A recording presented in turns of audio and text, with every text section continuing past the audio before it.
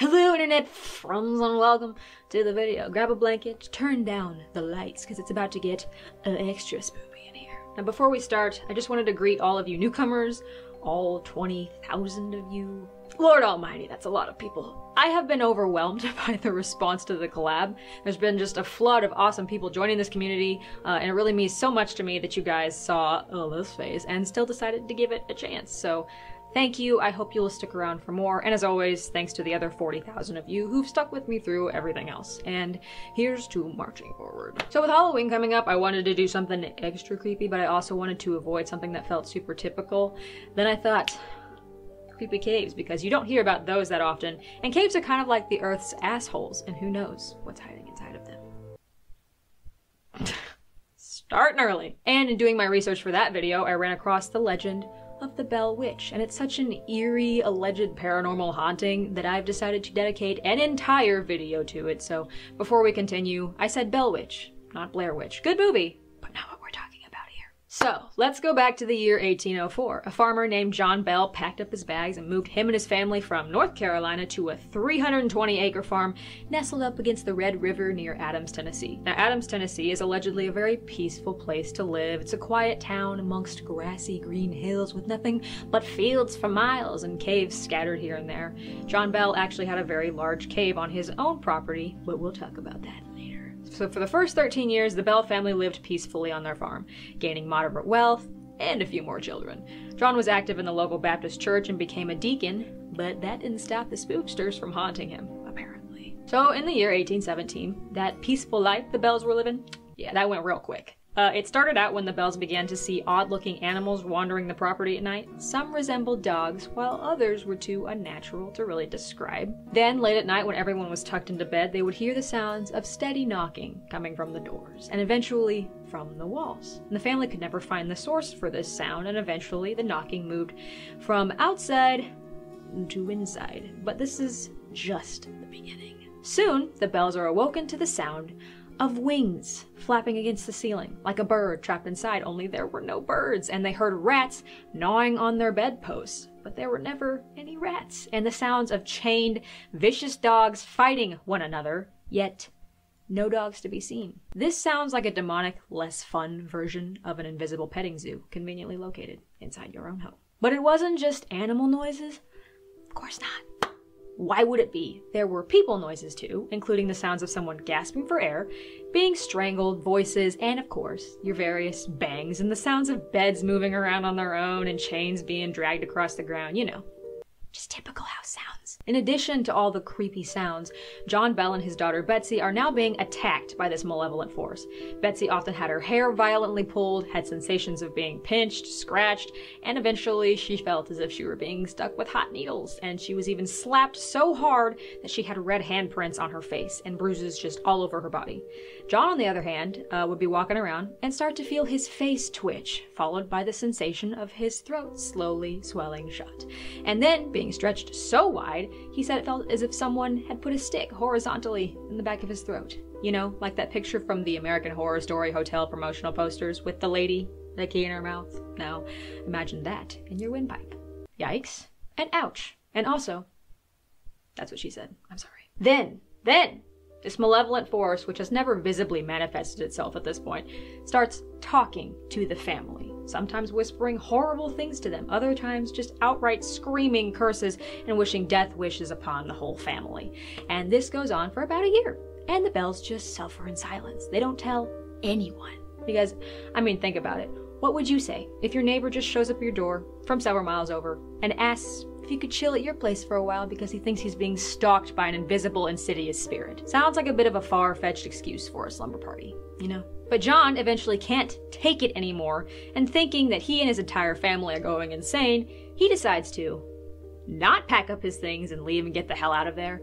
Oh no. He decides, I'm not gonna go stay with my neighbor. I'm gonna invite them to stay the night here in this haunted hell house, because that's the neighborly thing to do, right? Let's have a slumber party in hell. It's great. His neighbors, Mr. and Mrs. Johnson, last only a few nights, of course, before they do the smart thing, pack up their bags and hightail it back to the safety of their own unhaunted home. But Johnson did urge John Bell to tell more people to see if someone could get to the bottom of this strange and verging on dangerous activity.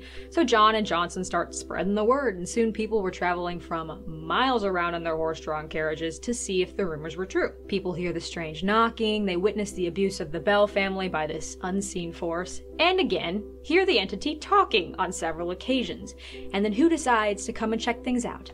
Other than General Andrew Jackson. Yes, that Andrew Jackson, who would later become the 7th President of the United States.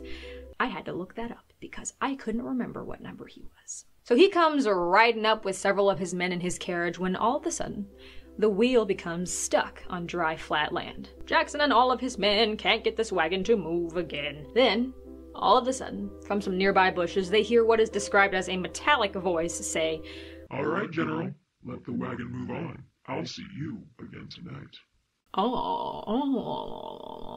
Sorry. And that night, Jackson and his men had the covers torn off of them while they were trying to get some shut-eye, and by the time morning came, their tents had all been torn down.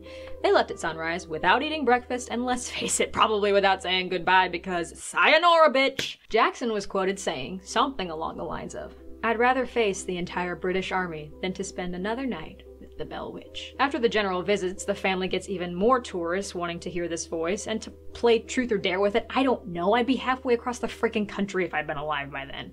But apparently, the Bell Witch knows its Bible trivia pretty well, and it was also able to tell people their past, and predict their futures, and could pull a Horcrux and just be in 2 places at once. Now, at one point, someone thinks that it's a good idea to try and get to know the evil force a little better, so they start asking it questions. And of course, they start with the basics, asking it who it was.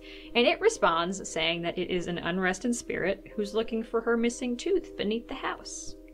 Okay, really starting to feel like we should put the house up for sale, guys? Yeah? But, there's always a but with me. The entity was also known to adopt several different voices and personalities, and claimed to be many different people. But when it revealed one particular identity, something in John Bell's mind just goes, "Oh, right, I should have known." The entity said its name was Kate Batts, who was a former neighbor of John Bell's, who had cursed John and his entire lineage on her deathbed.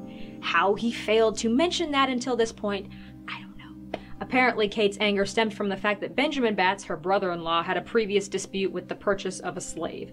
Yes, we're going back to that horrific time in our history. Long story short, 2 men are arguing over the price that John paid for a slave he purchased from Benjamin. Kate seems unsatisfied with the outcome of this transaction and decides to spend her golden years in the afterlife haunting him and his children. But specifically, she had 2 goals. 1 was to kill John Bell, and 2 was to make sure that Betsy Bell did not marry the boy she'd been dating, a neighbor named Joshua Gardner. Why? Fuck if I know. But whether you believe in the Bell Witch or not, she did what she came here to do. On December 20th, 1820, just a few years after the haunting all started, John Bell died under extremely strange circumstances. Allegedly, the family came into his room to wake him up, only to see a half-empty vial of some sort of medicine on his bedside table. No one had ever seen the medicine before, therefore no one in the family had given it to him, but they could see traces of it along his mouth, and that's when they realized that John is very, very dead. But just to be sure he'd truly been poisoned, they decide to feed the remaining medicine to the family cat, who subsequently begins having convulsions and dies. Unnecessary cat murder. Not cool. Then, just 4 months later, Betsy breaks off her engagement to the neighbor boy, and the Bell Witch goes, "I'm done here. I think I'll take a short vacation of 7 years."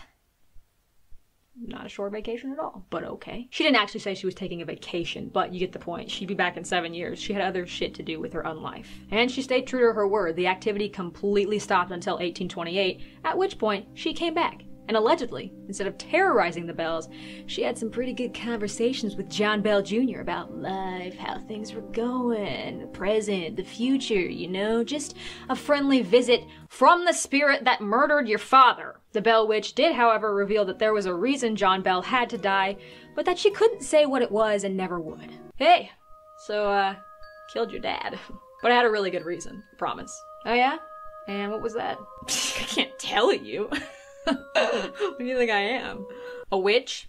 Then she packs her bags again for an extended holiday of 107 years, and she floats away.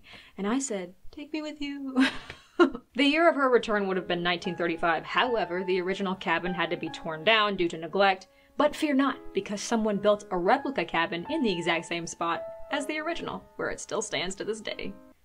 Why would you do that? And according to all of the current reports of activity going on at the property, Kate Batts may have never left and possibly moved right into that big old cave on the property that I mentioned at the beginning of this video. The cave has pretty much been left untouched since the Bell family days, and you can even tour it, although it's possible you might run into old Kate. Many visitors report camera malfunctions or the image showing up completely black whenever they try to take a picture of the entrance of the cave, and others have even heard voices telling them to leave and never return. Except when they do leave and never return, bad luck seems to follow them everywhere. And considering the fact that apparently Kate knows how to make a Horcrux, it wouldn't surprise me if she's just been split into thousands of souls at this point, making Voldemort seem like a noseless 2-year-old with a pointy stick. Over the years, teenagers have obviously snuck into the caves for nefarious reasons, or just for a good scare, like the team of football players who thought that it would be a good idea to hold a seance inside of the cave, only to find themselves unable to get off the floor for several minutes, no matter how hard they tried.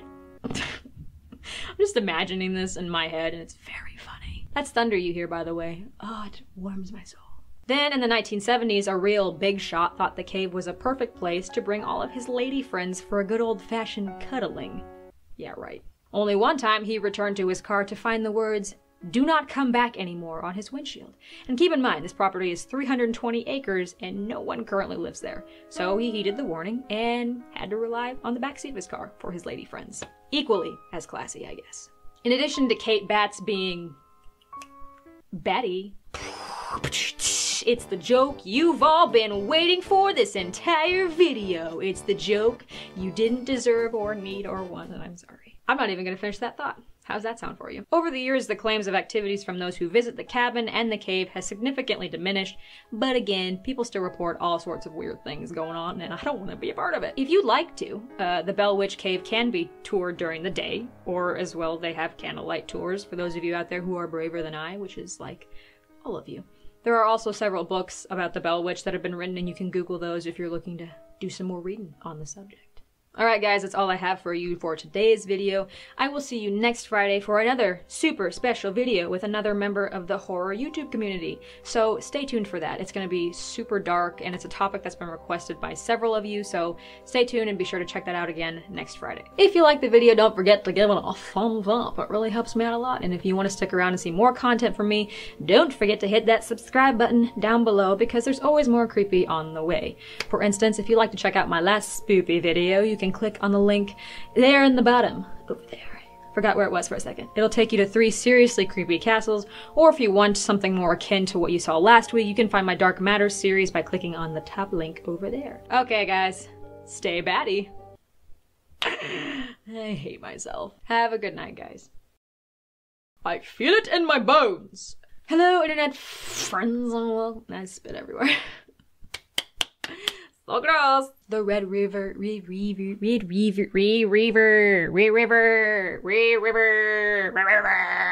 They hear what is described as a metallic. Something literally just happened inside my body and I don't know what it was. Okay. Alright, General. Let the wagon. His men had the covers torn off of him. What is wrong with me today? Killing it today. I'm killing it.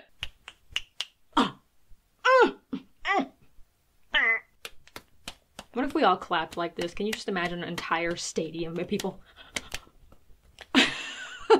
Done being weird. Battery's running out. Time to do things with my mouth. That sounded bad. Okay. Maybe it didn't sound bad. Maybe you're just a pervert, Cayleigh. Why don't you accept that about yourself? Okay. Yes, I did just drop a hair on the ground. Fuck off, okay? When you have as much hair as I do, it's just gonna happen. Okay. Y'all like, what the fuck is she doing? For instance, if you'd like to check out my last spoopiest video, spooky, I sound like Professor Snape. Perfect, it just started pouring rain. I gotta do narration recordings after this. Gotta keep my voice all nice and lubed up, you know? Nice and lubed up like Adele. Adele's not nice and lubed up, her voice is. I lose this day. I just do.